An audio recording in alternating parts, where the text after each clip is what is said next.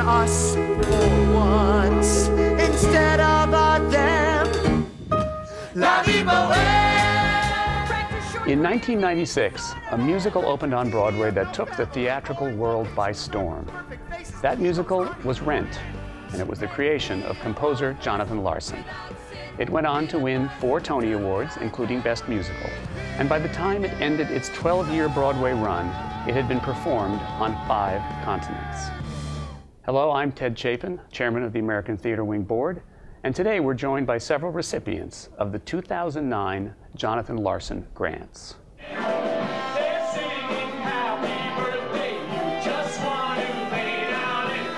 Established by Jonathan's family after his untimely death, the Jonathan Larson Grants have been given to emerging composers, lyricists, and book writers. Originally administered by the Jonathan Larson Performing Arts Foundation, the grants became a part of the wing earlier this year.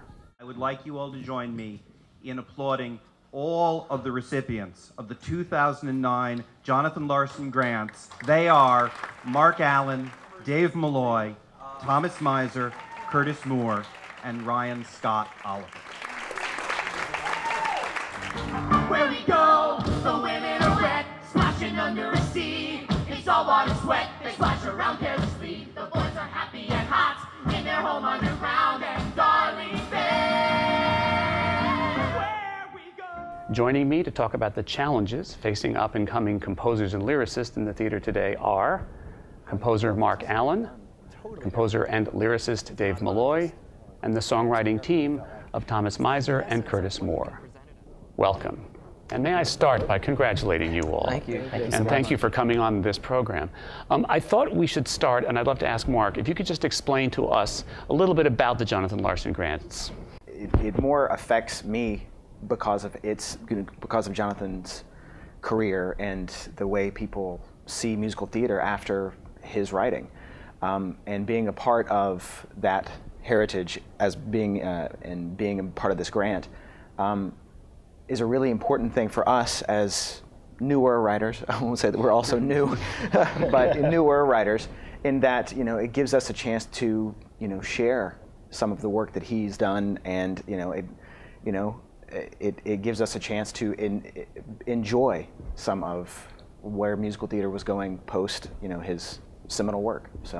And I think it's a two-pronged thing, because it's not just the monetary grant, which is great, because we all know that writing for music theater is not necessarily a cash cow industry at this stage of your career, but also it's the chance to not only meet these other people, but be put out there and have your name heard, and to not be playing in your room together by yourself, which is what we do a lot of. It's great to be out there and have people go, oh, wait, this is a team to notice, or these are writers to notice, which is a huge step. Right, and also continuing that, but personally, the same thing. I mean, it's also great to have sort of some justification and some sort of encouragement, because like Tom said, you spend years, we can spend years working on something, and maybe you play it for your friends in your garage, or you do some demos, or you get a small production somewhere if you're really lucky. But it's so hard to sort of get any kind of substantial feedback. So these kind of grants and awards and recognition, it just is a great encouragement in what is often a really long and involved process with what we do. It says to keep going, really,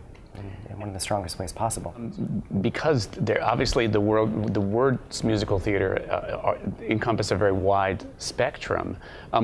What attracted you to that world, and what in that spectrum made you interested in it to begin with, Mark?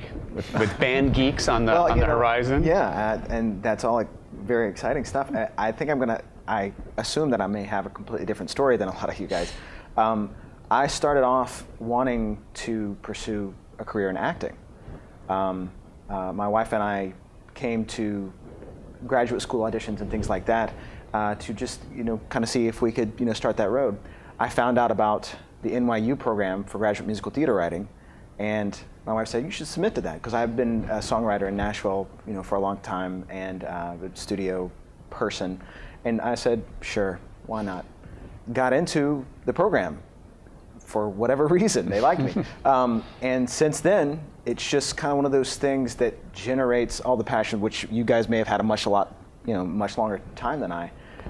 because it's passionate music. It's forward music. It's doing something rather than just saying one thing over and over. It's moving story and dramatic music.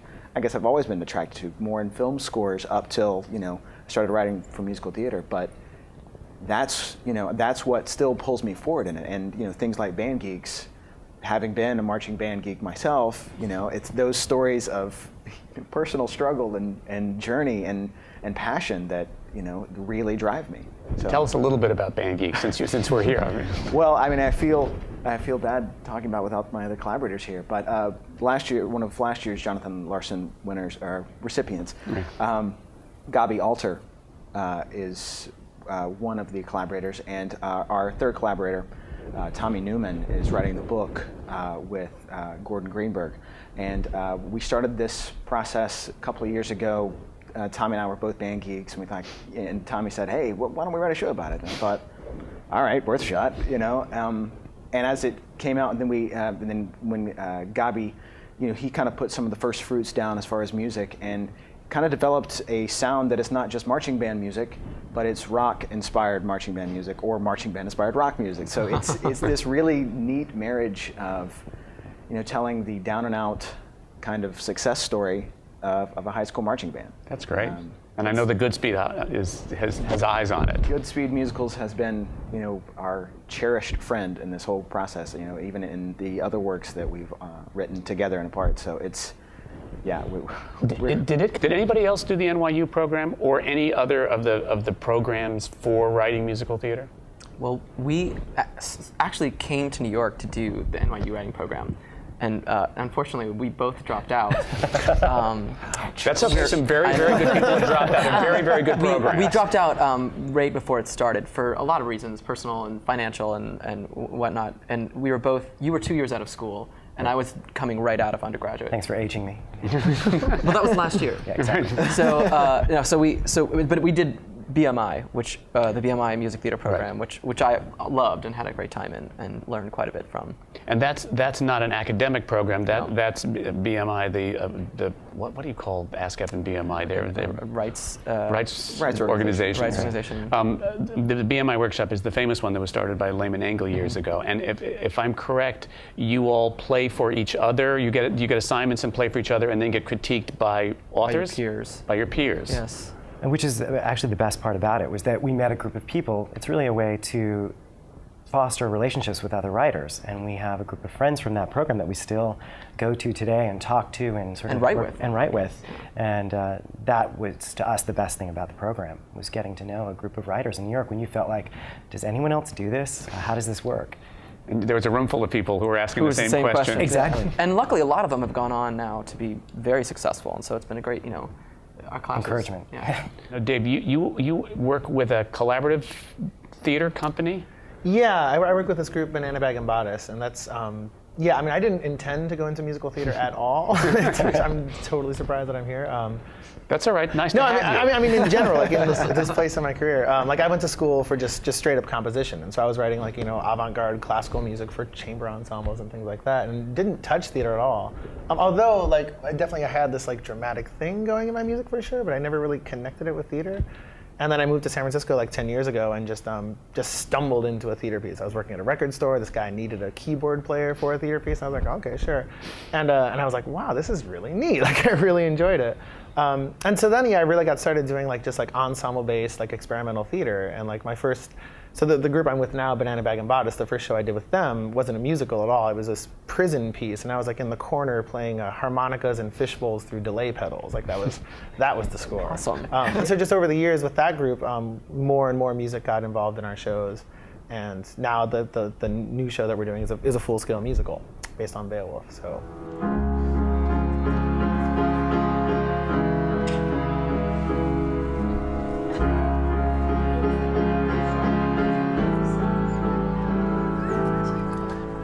Whoa!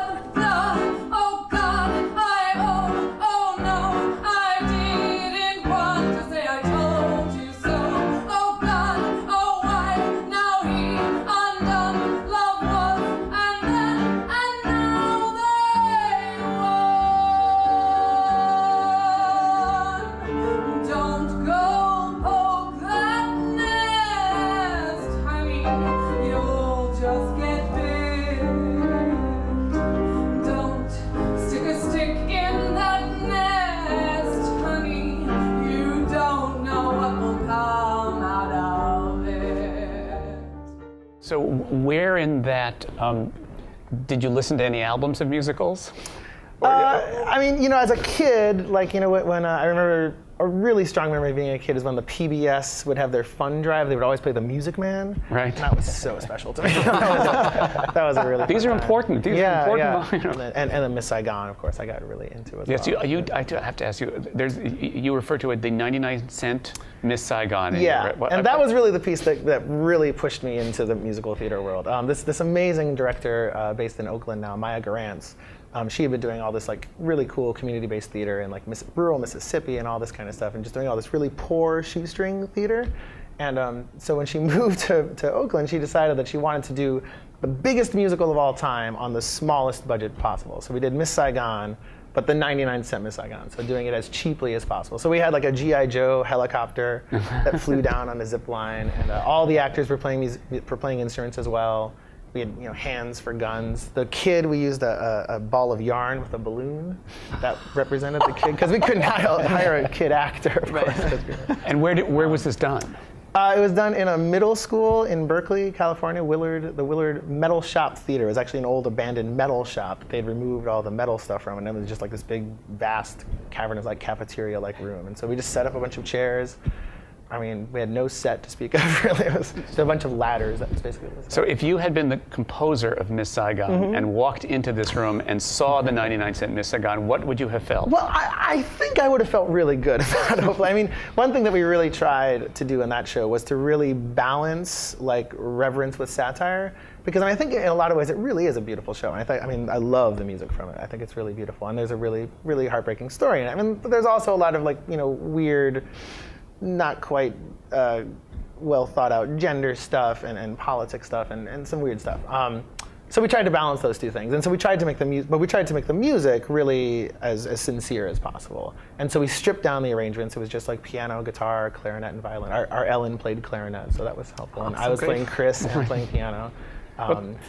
Certainly we read a lot about how Broadway wants to reduce the size of orchestras. What's your feeling, when you write a show, do you conceive it for whatever, no costs involved, and then have a moment when you have to shrink it all down to the reality? Well, I think that I could talk for hours on this topic. No, because I've done, I mean, you know. You're also an arranger in an orchestra. I work as an arranger in an orchestra sometimes, and I'm a member of the music union and all these, you know. But I think that there's two schools of thought, and we struggle between both of these. If you're writing for the theater, sometimes you know, the reality is you have to sort of work within the parameters that you're going to be working in. You know, you can, you know, and one side says, you know, you shouldn't really be thinking of doing a show that's going to require a 75-piece orchestra and a children's choir, and you can think about it, but you may never see it. You may never see it. But at the same time, another part of you says that you should not worry about those things. You should just write what you need to write, whatever it requires, and if it's good, and if it speaks to someone, then it will happen in some way. But I mean, I think we live somewhere between those two spaces. You know what I mean? I think if we were only listening to, you know, a producer side of things, and this is not entirely true, but jokingly I say we'd probably write a show with one actor and a kazoo. You know, I mean, playing the instrument. That's, you know, with a block that you can move around on the stage, bare feet. But you know, that's a challenge that you might. But it is a challenge. Exactly. Maybe that could actually be a really great, exciting thing too. No, but I think, you know, we write. I think we generally write what we want to write, and we try to envision what that's going to be in our heads with as much or as little as we need, and then we'll see from there. You know, when we do things, what works and what doesn't work. Certainly, we learned a lesson. Our first show out of school when we met was an adaptation of The House of Seven Gables that, you know, we knew nothing, and it had a 30-person cast with a huge set envisioned, and that's not going to be done anytime soon, and shouldn't be. But it can be done in high schools, but whether it be done on Broadway. Yeah, exactly. But we learned from that, you know, there's also a value to realizing some limitations and saying, okay, how can we even be more creative, though, by thinking how to double people, you said, and it leads to that kind of stuff. Working on a 99-cent version of Miss Saigon, it's going to make you do things with that show that it never would have. You know, the production on Broadway was beautiful. That was a gorgeous and enormous production. But I can only imagine you know, I'm even sitting here thinking, knowing that show, like, how would they have done this scene? I want to talk to you about it because you should. I'm sure. No, but I'm sure that it then required you guys to be really creative. It about did, that, yeah. I mean, it really, yeah. It made so much of it. Like we never would have done it like that if we had had the huge orchestra. Like we did Sun and Moon, like with me playing accordion and our Kim played ukulele. So and it turned into this beautiful instant duet. It's fantastic. It was really nice. Yeah. It is. I mean, as somebody who by day runs a house of authors, and you are all authors, there's an interesting question about how much leeway you as authors will give further interpreters, but at the same time, how much leeway you as creators should be given by others if you are interpreting something like that. Again, I think that's an interesting, a concept because I'm a little bit of a revisionist, and I'm a little bit on your lines where I sort of think if someone respects the work and really has a passion for what it stands for, or has a vision for what it actually means in some way or another, and I think. And I mean, even if it's not even entirely the original author's vision, but a vision that respects the writing of it, then I think that people should be free to do interpretation as they see fit. You know, I mean, I don't think that, it's a blurry line. There's no straight line here. It's a slippery slope. I think that you don't want to go so far away from the art that you can't do that. But I think that there should be a system set in place to sort of facilitate those kind of things. Because you can't do Miss Saigon anywhere else like it's been done originally. You can't. Mm-hmm. You know, there's no way that unless you had that money again. And even now on Broadway, I don't think that you'd be able to do that production again in today's market, in today's economic situation. And how many members of the band and Band Geeks? Well, we've talked about this for a long time, and just to kind of add on to what they were saying, specifically about Band Geeks, we're looking for a specific sound. I mean, you can't talk about a marching band and not see a marching band. But we also know that up to a point to where an orchestrator gets involved, or so we can actually get some band members, everything has to be on a piano. But you also want to sell the same show that you were eventually going to want to see, which is the toughest thing in the entire world, to try to get that across. Hey, this is a marching band really playing. Haha. I mean, it's just it's tough. But for this particular show, we talked about having the people on stage being a representative of a much larger group. But I think right now we've got it pared down to where it's just this really ragtag group of about 12 people in a high school marching band. And we've seen marching bands, of very small number. Like it was funny. The MIT marching band is like 8 people. It's like the football team. Exactly. But it's it doesn't change the story for us for it to be a representative group of a large number of people, or just this group of people. And just think, you're doing the John Doyle production, and when John Doyle gets to do it, he'll make an orchestra. Right. Take the actors and let them act, and let the orchestra play the music. We've talked about that. I would love to see the actors playing. Seems like it's the perfect show for that. Well, it seems like this is John Doyle's bag. But we also understand the limitations of finding enough people who can play as well as we hope a marching band would be. So I personally, when I write, I end up doing demos, for a lot of the songs. And when I do a demo, I hear it all at once. And that may be to my discredit or credit, but, then the task is always wrangling it back in, because I know it's going to really live on a piano for, a number of months, perhaps years. And so this particular, we've made some submissions with Band Geeks, and so we've tried to do full demos of how we want it to sound. And whether or not that scares people off or excites people is still kind of... It is a catch-22. Yeah. I do the exact same thing you do, and we both do this, where we'll sit in the room and we'll write using whatever we decide to write with, whether it's piano or we're writing with just kind of in the clear or whatever. But when we do a demo, it's usually fairly realized, And what we found is that people that listen to your demos, generally, I think there's so much plethora of information these days that a lot of times people listening don't have the imagination to see beyond a piano arrangement. Do you know what I mean, of a song these days? I remember reading all these books about, even in sort of the pop music world, you'd go into Clive Davis's office and you'd sit at the piano and you'd play a song, and then he'd be like, "This is fantastic. I'm going to put it on Barry Manilow's album." But you can't do that. You have to submit a song now that sounds exactly like it's going to sound when Kelly Clarkson sings it. It can't be, you can't put Since You've Been Gone on a piano arrangement, expect anyone to have any idea what that song is going to sound like. And I think the same is true a little bit when we apply for things in theater. You need to sort of even if it is unrealistic. Like we do demos where I'm using instrumentation that I would never get, you know, a full orchestra sound, but at least it lets you express it as you hear it in your head. Mm-hmm.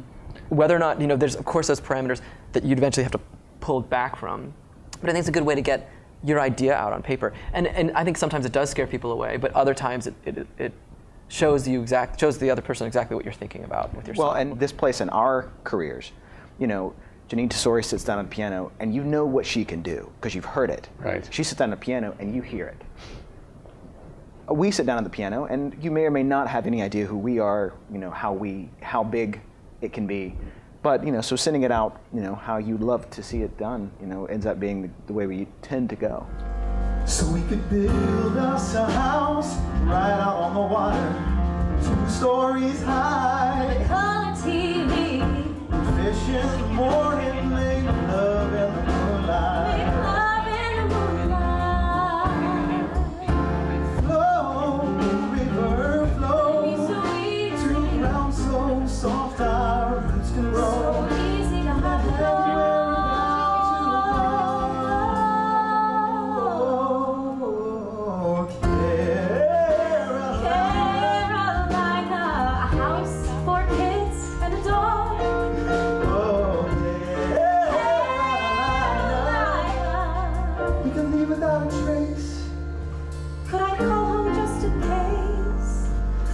From Carolina, flow, river flow, where time goes by so slow, and peace falls down like a gentle snow. Well, Mark, I know that when you heard that we were going to be sitting around a piano here, you saw to it that you had a cast on your arm. Absolutely. But I want to see if we can put Curtis on the spot since we are sitting around the Steinway. Just because, I mean, you've been talking about a piano, and if there's anything from your work that you could give us an example of how something is well expressed in the piano, and maybe then explain how you would see it being bigger. Oh gosh, that puts me on the spot. Well, okay, you know what? I'll play a little bit of this. I'll spin this to be about that. I'm going to play. That's all right. Spin. Musical theater has some spin in it. Right, That's exactly. all right. That's all right. So, I mean, speaking. Well, no, I think I'll just speak Talk to about I think Stagecoach Mary. What's interesting is that one of our shows right now is actually a bluegrass-based show, and in almost every situation we get into where we're going to present a song, they've got a piano. Well, that just doesn't work for any of this material. We have to have a guitar, we have to have a banjo, and that's the dilemma of how to sort of show that stuff off. Now, certainly on a demo, we bring in great musicians and we do it, but you know, here we are at a piano. How do we express that? And it'll be interesting because this song is. I mean, we have a piano score because we have to do this when we rehearse on piano, but it is envisioned for a bluegrass band. So there's no piano ever in the show. If this show is done, when it's done, there will be no piano. So this is one of those moments where I think Tom and I we had came up with the idea. Of doing the show. Can you give us a 2-second quick synopsis of what the show is about? Thanks, Curtis. That's right. You are collaborators. Right. This is okay. It's called The Legend of Stagecoach Mary, and it's based on the true story of a woman named Mary Fields, who was an ex-slave who went off to Montana to meet her best friend, who turned out to be the Mother Superior of a convent, and Mary became a Wild West heroine. You probably never heard of her, but she was a cigar-smoking, pistol-packing, amazing woman.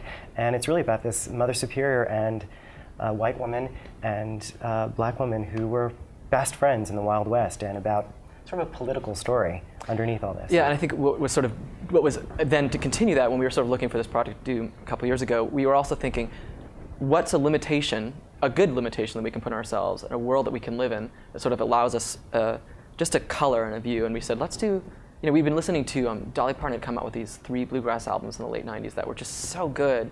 And we've been listening to Alison Krauss and a lot of Bella Fleck and these great bluegrass players. And like, what do we do a show like that?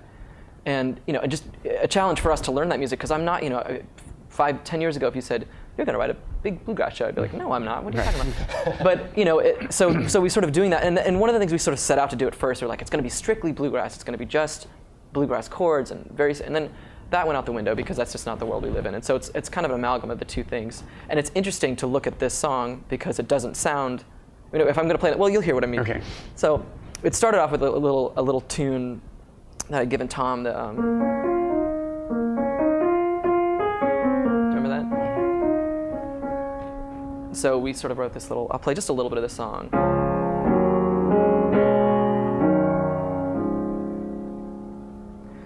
I guess I shouldn't have been there, up them kitchen stairs late at night, tucked in your room, spinning tales by candlelight. I guess I shouldn't have been there, where your daddy kept all the booze, sneaking our share like we didn't care, and there was only time to lose. People always say there's wrong and right, there's black and white, no in between. Tell you there's a way to live your life, a proven path, an old routine. Well, that all may be true, but you can't tell a heart what to do. So that's kind of it. That's great. Thank you. But you can imagine that sort of played. Right. This is a piano arrangement, but it's supposed to be played with a banjo and 2 guitars, and it's this great fingering. We had some good players play it, so it's kind of the world we hear that song in. But if money were absolutely no object in the orchestrations, is that still what you would want? Yeah, well, it's kind of fun. I mean, what's ended up happening with this is I'm someone who's a big proponent of, like, I want a money or orchestra. I want a huge orchestra. But this show actually, the number one orchestra I'd want for it would be, 2 guitars, bass, fiddle, and maybe 3 guitar doubles. 3 guitar doubles, bass, and fiddle. That's it. So a 5-person band would be the ultimate. And as a composer who is also an orchestrator and arranger, will you orchestrate this yourself, or you have somebody else do it? Actually, although I could orchestrate this show, if this were in production, I would want nothing more than to bring in some of these great orchestrators that I watch them work and collaborate with them. So I would love to collaborate with some great people, Jonathan Tunick, or Bruce Coughlin, or Don Sebesky. These great people that are would add something that I wouldn't know how to do. No, that's great. Dave, do you orchestrate your own stuff? Yeah, I do all my own stuff. Like for me, I feel like it's such a huge part of it. I mean, exactly like you were saying, like that is a piece for a 5-piece bluegrass band. Like that's what makes the sound. I mean, I feel like that's a big difference between like in writing for musical theater today than it was in like the 40s and 50s. But just because like recorded music, and especially like rock music, made the recording so much a part of what the song is. Like, I mean, a Beatles song, you can't play a Beatles song on the piano. It's got to be like with these weird sounds in it. Like that's what makes it the song. So for me, that just like the sounds of the song is so much a part of the song, as opposed in addition to just like the melody and the harmony. So yeah, I do all my own orchestra. And are you a sound designer as well? I'm a sound designer as well. Yeah. So one of you, I remember reading it that one. I like to be in charge of every sound. A control freak in our midst. I'm a total control freak when it comes to that. Yeah. So like the show I'm working on right now, Beowulf, we kind of like the heart of that band is we have these dual trombones. And like so much of the show comes from the fact that there are these 2 trombones. And like without the 2 trombones, like the music just becomes totally different, and like it's not about just, again, it's not just about the melody and the harmony, it's about like the sound of the band. And like for that show, it's like, this big like epic, Norse tale. So like we need these big low horns that kind of. Yeah, and scale. I think it's one of the things that's very important for people to understand is that there are scales of some scales you can make that were big, you can make tiny, but some in Beowulf, I imagine if you're expressing Beowulf for the first time, a new translation anyway, new adaptation, it needs to have a certain. Yeah, and it's definitely one where I'd totally have the dream of the 75-piece orchestra for that show. Yeah. But it's also true. What you're bringing up is something that I think about a lot too. Like, we all work around the piano because that's the form of. We've been told that's kind of how you work, and we're sitting here around a piano. But there are so many other ways to express your song. I mean, there's so many other, guitarists, or if you're writing a show that has 2 trombones. In that case, you couldn't minimalize it past that. Like if you did a reading, you have to have the 2 trombones. That's just the way it's going to be. And I think it's good to think about the fact that we need to open our minds a little bit to what is the most diluted, or not diluted, but what word am I looking for? Concise. Diluted. Yeah, kind of form of this. The essence. The essence of what you can present it as, and it may not be piano. Right. Right. But It may be a track. It may be, you know, something you play on your laptop. Or, Yeah, and like for Beowulf, when we originally did demo tracks, that's exactly what we did. Like we didn't do it with the piano at all. Like we just had, I had like, you know, worked them all out in Logic Pro with all the. Logic. Right. Here we go. Yeah.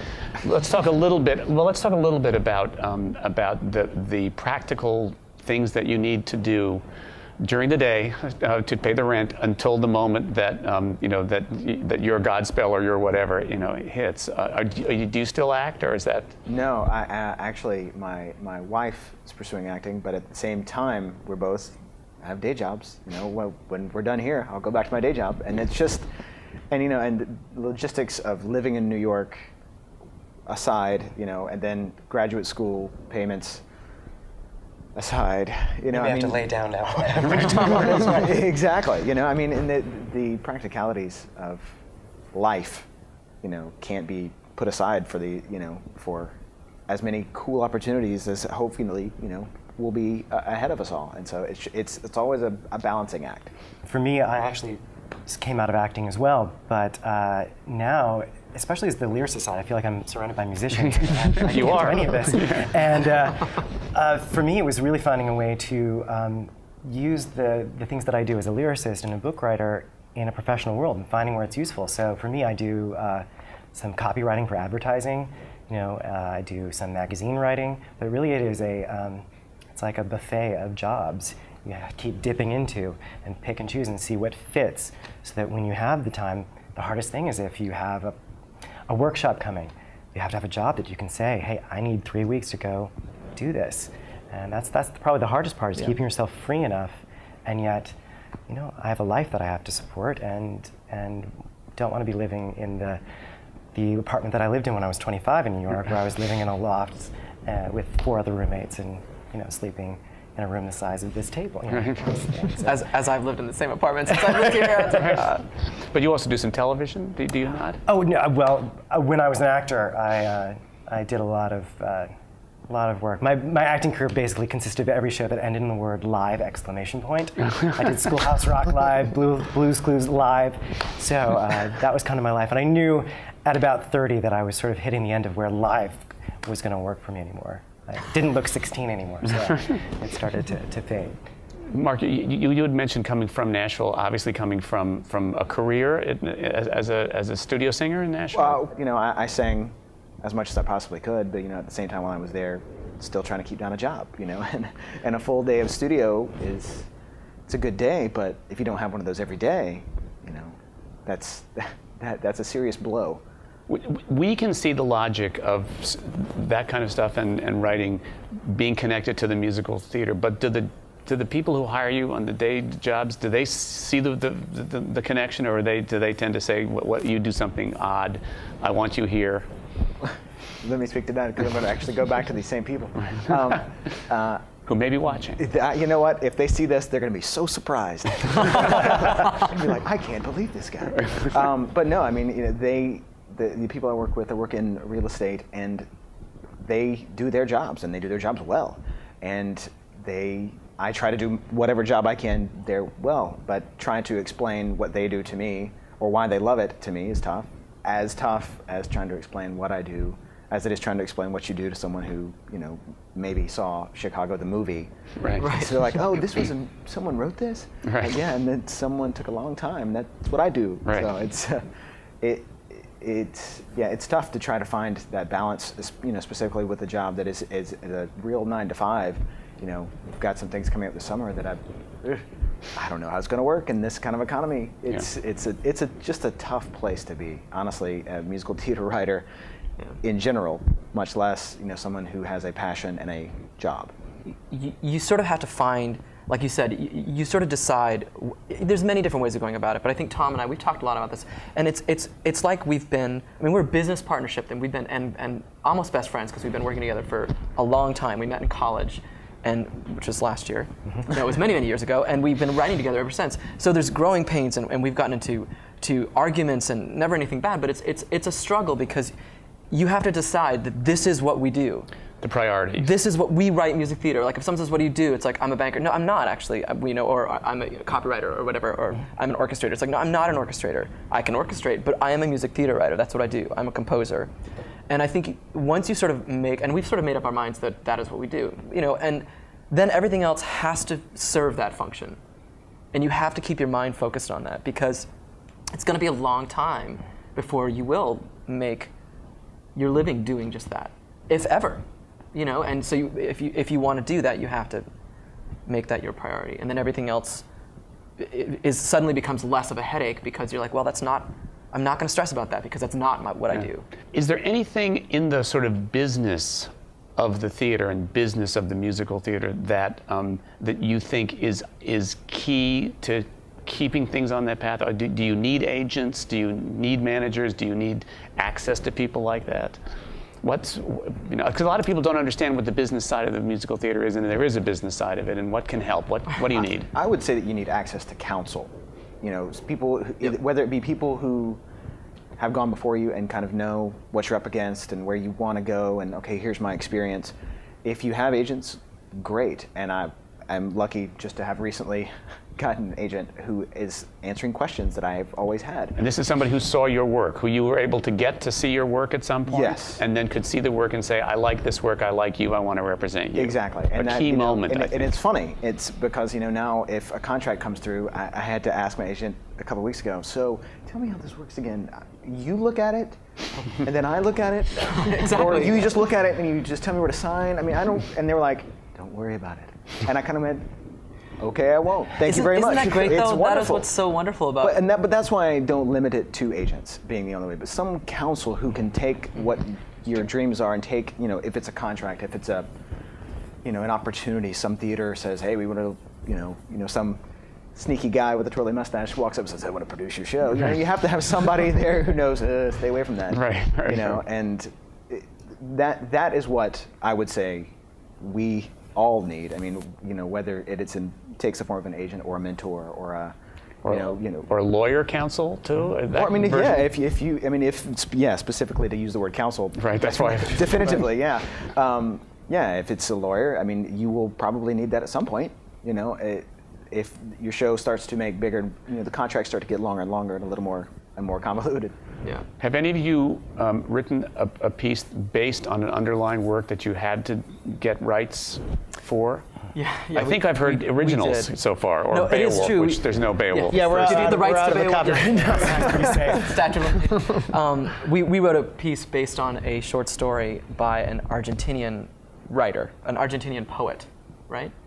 And I love that little piece. It's a short little piece. It's like a 15-minute show, and it was.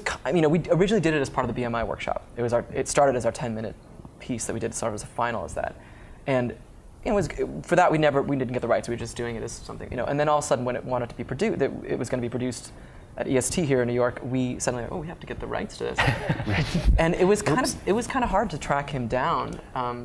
Not to mention the language barrier. We had to find friends. Do you speak Spanish well enough? My high school Spanish is not going to cover contract law. Right. And when we originally got back, through translation or whatever, we originally got back this letter saying, "I am so excited you're taking my show to Broadway." That was the response we got back. Well, a couple of steps. Yeah, and it's a 15-minute musical, which doesn't have much of a Broadway life ahead of it, I'm going to safely say. Right, but we did square that away, but I know, it is funny, Tom and I joke that with the amount of agents and lawyers that you get connected with, you think that we would be making tens of dollars, but to go on what you said, we're lucky that we also we're sort of new with agents within the last year or so, and it is a totally different. It's really if the agent is someone you really connect with, or your lawyer, it's great because they free you from having to worry about those things about is this a good deal, or I don't want Am I making a mistake that will affect the rest of my life? Right. And or is this important? Right. Sure. Well, we've actually had some agents here recently expose some things. It's like, well, you didn't know not to do this or to do this, and so you're going to have to live with where we are now. And that's a dollar short and a day late. Right. But it's good to have some sort of counsel that can say, you don't know what you're getting into here. But let me explain what you're getting into. And also, what's great about them too, is that Tom and I can only speak for you totally, but I just really avoid conflict. I hate having a conflict with someone, like a substantial conflict.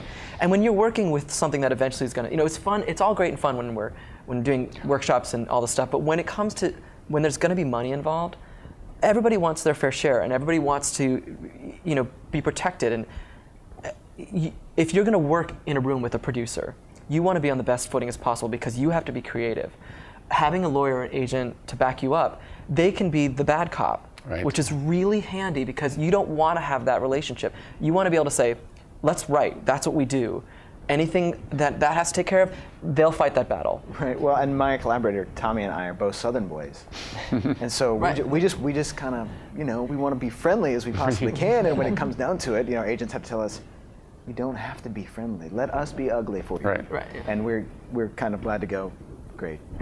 Great. I want to stay nice. I feel like I've been really like I don't have an agent or like the whole business world is a total mystery to me. And I just feel like I've been really lucky in that like all the people that have ended up producing my work, it's always been through like relationships that I've formed. Like they've all been friends, So like actually like the people producing Beowulf is this group Shotgun Players that I've worked with for like 3 years. And like my first show with them was I was just music directing Cabaret. And so like that's how I got to know them. And so I became friends with them. And so like there's this element of trust there where it's not like this, producer with the greasy mustache that I don't know if he has my best interest in mind. Like I know that they have my best interest in mind, which is really nice. So like it's just nice to have that like community already in place and just be working out of that community. San Francisco. It's nice. I was going to say though, even more than just the business council, I think the other side of it, the business is really picking up this sort of slowly as you go. It's just finding these people, and you slowly realize that you have this family with you. And that's really how, in this day and age, the career is going to be created, because you're not going to have that 1950s. There's 10 new musicals every year. You've got to find a community of people that you just want to work with and who trust you and you like, and slowly you look behind you and realize, oh, I've got this family now. Well, and that's one thing that's good for us with Goodspeed, because up until we got agents, they really did take care of us. I mean, they really helped us. Hey, we want you guys to come up and write, and we love what you're doing. And then when it came down time, it was like, okay, now we're getting into some brass tacks issues. It'd probably be best if you had an agent. And so they helped us kind of connect with the right people, and have the right people see our work. But that honestly strengthened, I think, our relationship, because it's like now no one's in the dark as to what's going on. And we never mistrust them at all. But it's nice to have someone who can look at this and say, they're being honest with you. They're being completely 100% honest with you, and they're giving you what they got. Not, this doesn't look good, or this is not enough money, or I have to lose my job to do this. I mean, they can look at it and go, this is fair. So I mean, but that community is really important. But I also think the idea of the family, I think it's important to understand that you don't know where that family is going to come from. Absolutely not. I think it's like we've all said, if I had to predict where I was going to be 10 years ago, I would never say this. It's just you build these relationships. You find a director that you just enjoyed working with, and suddenly that's a part of your And you can call that director up and say, I liked you, can we do something together? Or I had this idea, or It really is that sort of grassroots, I hate to be like Mickey and Judy putting on a show, but really that's how it has to feel. Jonathan Larson putting on Rent. I mean, that's part of, I think, why the whole Jonathan Larson grants are so special, because I think, certainly, to the extent that I've gotten to know the Larson family, I mean, that's what they feel so, in the grief that they've obviously had, they so cared about what Jonathan's passion was, and how can we try to support that passion in another generation. I think that's... Yeah, I think it's like Curtis was saying, whether or not we make millions of dollars, this is our passion. We want to be doing it. So whether it's with a group of people in a middle school metal shop, or it's Broadway, it's about the passion of creating theater and creating music theater. Well, it's too hard for it not to be a passionate thing for you. I mean, it's not one of those things that, I kind of like doing that. This is not that. I mean, it's like, honestly, anyone pursuing acting for that matter, this is, you really have to love it to put up with, little, waiting tables and, being at auditions at 7 o'clock in the morning, that kind of thing. But even even if you're lucky enough, sometimes I am, to work in the field you want to be in. Like I said, I don't make money writing for music theater. I make a little bit of money doing arrangements for other people, or doing all the associate positions, or being a copyist I was for a long time. But it doesn't matter what you do, or if you as an actor, you sometimes jump for joy that you get booked in a Kentucky Fried Chicken commercial that's going to make you a lot of money. But that's not your passion. It's the day job on your way. It just happens to be in what you do, but you really wanted to get that Shakespeare piece that you do in your garage with your friend. That might be your passion. Right. You know? And it's so good if you can make those day jobs, if you can like think of them in the frame of like this is my career as a musical theater. Let's talk a little bit about the big beast, Broadway. I have gray hair. Broadway probably isn't today what it was when I was a kid going to it. Does it still have an attraction to you all, and if so, what's that attraction? Just for me, coming from black box theater and coming from small like downtown experimental theater, where it's this really close, intimate relationship you have with these people, you know, and I went to like in the Heights like a month ago or so, and I was just so far back, and I just couldn't see anyone's face, and it just felt very strange to me. Like it didn't feel like the kind of theater that I wanted to make, and like I realized that I'm making musical theater and that Broadway is the big place, but like there's something that happens when you get into that large of a house that the show just becomes a totally different kind of beast. Like it becomes this like big popular entertainment Disneyfied thing, you know, and it doesn't necessarily have to do that, but there is something just about the size of it that there is going to be an element of that you can't get the really intimate thing, you know, the look on the face. And but if I had a show and I liked your work and I said I want you to write a show for the theater that In the Heights is in, would that be a challenge to you, or would you say no? I'd rather. That's not me. I wouldn't say no. No, I wouldn't say no. But like I mean that's a conversation we've had like with Beowulf. Like we're opening Beowulf in April in a 350 seat house, and that feels really good. Like that, it feels like it is that big. But to go beyond that, just because of where we're coming from and the type of theater that we make as this like small ensemble theater, like experimental theater group, like I can't imagine that show in a 650 seat house like that. You know, like it's just going to lose so much of what I think makes the show really special. I think that's an absolutely valid point and a very important point. Yeah, yeah. So, but I don't know, you know, what is the alternative? I mean, because at the same time, I'd like to be, you know, make it famous and everything. But like, you know, can you get famous doing off-Broadway? Like, well, the Fantastics never played on Broadway, and that's you know. I think there's certainly, you know, today you have to look at your options and say what's best for the piece. And looking at Broadway, it's an economic model more than anything else. And it's a dream because it's a part of what we learn as kids. You think of a Broadway show. But the more you work in it, you realize there's amazing regional theaters that, gosh, I'd be thrilled to have a show live a life in those regional theaters. I mean, that would be incredible. And it's about being realistic and knowing that that dream of Broadway is just that. It's a dream that might happen, but we're going to write the best show and see where it fits and try to work within that. And with the show that you described earlier, is that one that you might want to do at a regional theater first? Oh, absolutely. I mean, Stagecoach Mary would fit perfectly in that sort of arena, Goodman. If we should be so lucky, those kinds of theaters would be perfect for that show. I watched my dreams all walk away, certain she'd come back someday. She never did. I closed the door. Why bother dreaming anymore? You can go and say that a whiskey ain't important. Whiskey's just a shot of turpentine. But I know it's the wanting and the getting that's important. One day you'll decide I deserve an ounce of pride. Time that I had something that was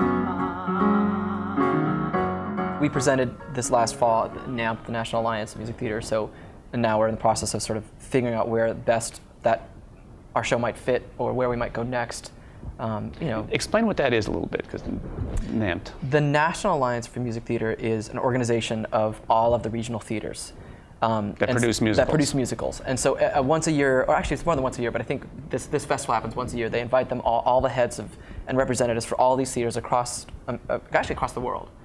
It's not just America. There's people that came from everywhere. They come to New York, and then they are presented with usually 8 musicals, 8 clippings of musicals. They can look at as possible musicals that they might want to develop or produce or do joint productions with, et cetera, et cetera. Chosen by the organization? Chosen by the organization, And presented by anybody, or presented by the theaters that are members? Normally you have to be sponsored by a theater or a member organization, but there's also other ways. Like we were not represented by a theater. We were submitted by our agent and selected, and so we went in without the sort of enamped member support, but then they give you someone as a guide through the process.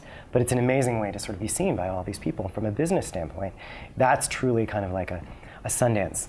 Right. Best sort of and it's specifically about a show. It's not, I mean, the writers are the writers of the show is what's being featured. Though, for us, one of the things we really loved about the process was it was sort of like a coming out party for us as writers to say, look, we're a serious team, and even if this show isn't perfect for this theater, we're here and ready to write new things, and if you have projects, here's the rest of our stuff, here's our website, go listen to our stuff.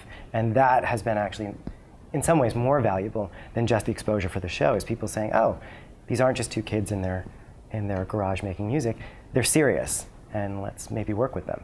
So that in conjunction with the Larson, I mean, it's all sort of a building block process, yes? Absolutely. And there are a lot of organizations like that. I mean, for us, one of the most supportive organizations as well was the O'Neill Foundation that, they brought us up there as young artists when we were just starting out, just observed the festival up there, and then we had another one of our shows, Triangle, done there as one of the shows for the summer. And that's really about writers and supporting a piece and getting it workshopped. And it's finding those organizations, again, that family of people who cares about you. It's truly the hardest work we've ever done and the most fun we've ever had working is you have 2 weeks where it's about the writers. The actors are there to do whatever you say. You can walk in and say, here's a song. We just wrote it this afternoon. Let's put it in the show tonight in front of an audience. Pressure cooker. That's not bad for the musical No, theater. it's very good. Deadlines are our friend. And we need more of them. Because like one of you said earlier that I think you can sit, if you don't have this kind of feedback, a grant or a presentation, you will sit and write a show forever. Sometimes somebody needs to just say, okay, you're done. We have to present it now. You have to stop. Well, I mean, the name escapes me right now, but there's a famous musical theater writer throughout history who said, great shows are never completed; they're simply abandoned. And that's that's kind of at some point. And honestly, I love that point where I can send it to an orchestrator or an arranger or a director or actors and go, please. You're the next part of this piece. You're the next part of the collaboration that is so important. I want to see where it goes when you get your hands on it, and that it may be different. If it's wrong, if it's not what I meant, that's one thing. I might tell you that. But if it's, here's a fresh perspective on this work, I love that. I want to see that. Somewhere between the I don't like conflict and the collaborative back and forth that is part of the collaborative world. Right. I think Broadway. Do you want to write on Broadway? Fiscally, yes. Fiscally, yes. Yeah, absolutely. I mean, who doesn't, want you can, to have... They say you can't make a living, but you can make a killing. Exactly. I mean, who wouldn't want the success of, a show like Wicked or Hairspray or Avenue Q, for that matter, to have that kind of residuals, those kinds of residuals. But, at the same time, I also find some of the most extraordinary theater I've ever seen has been in small, tight houses where you can actually see the actors acting. You can see, or even better than acting, you can see them actually becoming a character, and you're just lost in them, not in the spectacle. So, yes and no. I mean, I would love to have My Name in Lights, but I would also love to, have something that people walk away from. Shows like Floyd Collins for me really put a good, I don't know, parentheses around where I would like to find myself, that kind of niche where it's like, it's close, you can get close to it, and it's still as beautiful as if you back far away from it. And, those shows, Violet is another one, Janine Tesori, beautiful. But, I mean, maybe if you got way back far from it in a huge Broadway house, you'd lose some of it. But as you see, I mean, both she and Adam Guettel can write big and small. So I would like to be one of those guys. Well, it's very, very easy to say Broadway is, is hard and unwelcoming. But I think if you look at the Avenue Qs in the Heights and shows that there are opportunities for young writers, and I think that I think you may actually be in not a bad time. Well, and I think that Avenue Q is a great example because they were in our BMI class, and I don't think they set out to write a Broadway show. They wrote a good show. Right. And it finds its place. It will find where it needs to live. And that's the thing. Write the show. Don't target, gosh, I want to write the next Hairspray, so I'm going to sit down and try to do that. You'll never be able to do it. I just don't think it'll work. You have to write what you want to write. So as writers, be true to yourself. Yeah, I mean, it sounds like cliche, but watching that process, they just had an idea and they worked at it, and it sort of bloomed and blossomed. If there was one thing other than money that somebody could say, here's what I'll offer, I can offer you, what help I can give you. What's sort of one thing that could be, what kind of help could you be given that would get you to someplace, the next place? I would love to have the same thing we do at the O'Neill Center to happen every 6 months. I would love someone to say, come in, and for 2 weeks we have all these fantastic actors who will do your bidding. Give you resources. Resources, I think. Resources. Especially space. Like just Space, someone who can just give you the space. Like that would be my dream. Someone just gives me a space for 2 months and says, "Do what you want." Okay, that would be it. Well, and adding to both of those things are all desperately needed. Then I'll give you the space, I'll give you the resources, and I'll pay you a little. I mean, that's not to put too fine a point on it. I mean, that's the reality of this world, and much less living in New York with student loan debts and things like that. I mean, it's easier for me to go, and it's harder for me to leave, because what I'm leaving is a job. I mean, it's the being out of town is not as big a deal as not being here and making money.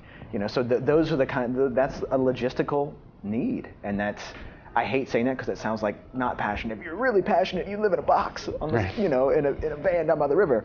But no, it's just not reality. And I wish I had better resources, but I don't. So you do what you got to do to make what you want to do a reality.